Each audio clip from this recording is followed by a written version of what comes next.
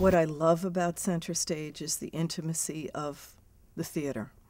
And when you're seated here in this semicircular configuration, you get caught up in the reaction of the entire audience. So you not only get involved with the action on the stage, but you get involved with the action in the audience, and it's that much more interesting as a result. I like the intimacy that this kind of setting provides. And the nice thing about Center Stage is the professionalism of the performers. So to have this intimacy and the skilled performers on stage, that's a combination that's hard to beat.